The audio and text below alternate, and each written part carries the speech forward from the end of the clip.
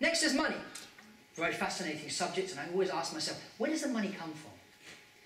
And so I did a bit of digging, and I discovered that in 1913, in the United States of America, this thing called the Federal Reserve Bank was created. Now, a lot of people think that the US dollar is actually printed by the US government, but it's not printed by the US government. It's printed by the Federal Reserve Bank. The Federal Reserve Bank is a conglomerate, it's a cartel of private banks that make the dollar. But then, the dollar was linked to the gold standard. Then what happened in 1971, President Nixon decided to take the US dollar off of the gold standard.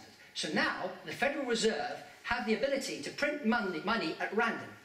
So when you go to a bank, for example, to ask for a mortgage, you go into the bank, say, I want a £200,000 mortgage to buy a house, please. The money is actually generated by your signature. They don't have £200,000 worth of gold sitting in the vault, because the currency, the pound and the dollar, is what's called a fiat currency. And here's the definition, according to Wikipedia, of a fiat currency.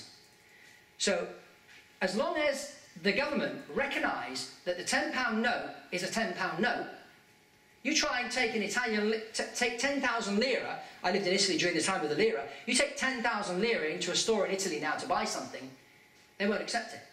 So it's worth the paper that was printed on. So if you look into the history of money, you'll discover that money is just a bit of paper, and it's just worth the paper that it's on. What really counts is the gold and silver. And now this is the really, really interesting part of it. If we look at the value of an ounce of silver over 2,000 years, in ancient Rome, which is what that guy's, you see the way that guy's dressed? In ancient Rome, you could walk into a store with 1 ounce gold coin and you'd suit yourself up in a business suit, the equivalent business suit of the day. Today, 1 ounce of gold, which is equivalent to $1,210, which is about £771, you can walk into a store and kit yourself out with shoes, belt, tie, everything that you need to dress yourself ready for business. So what have we noticed? We've noticed that over 2,000 years, the value, the real value of an ounce of gold has actually not changed. It's not changed. But what's happened to the value of the pound, the value of the dollar over time? It's gone down in value. And that's because they keep printing money. Now you imagine playing Monopoly. And you know that Monopoly has a certain amount of money in each box. And you start playing Monopoly with your friends. And so the value of the properties on the board is worth so much. Then suddenly another friend comes along and says, oh, I've got more money here in another box of Monopoly. Let's throw that in. As soon as that other money comes into the game, what's going to happen to all the value of the properties now that everybody's got more money in their pockets? It's going to go up. And that's exactly what inflation is. But it's piloted by these people from the Federal Reserve. It's not the government. It's these private individuals. So look into it. I'm not saying take this information that I'm giving you as truth, okay?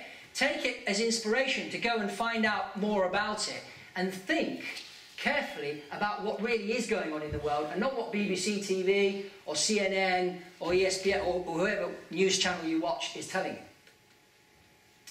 So, next thing, there's a lot of the media, when they talk about people with money, they talk about them in a bad way. And I find this, I mean, they're only talking about 2 to 3% of the rich people on earth. The 97%, and I work with a lot of these people because I sell them private jets. And I can tell you, they're really nice people. Very few of them are annoying. Most of them are really nice people. So this whole concept of rich people being evil is actually not true.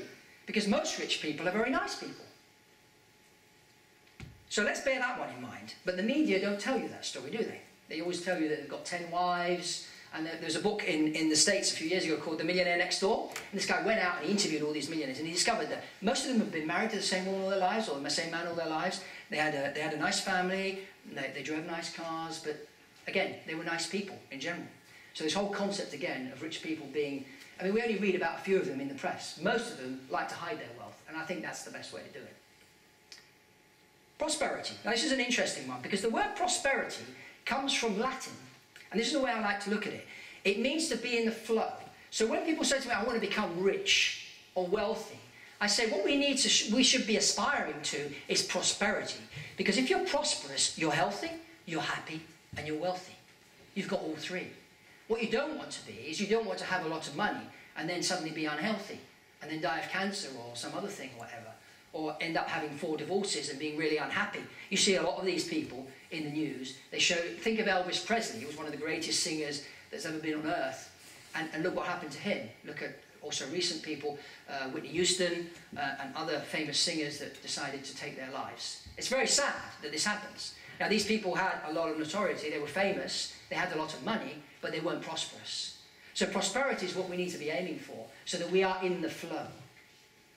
Oh, come on, that beat.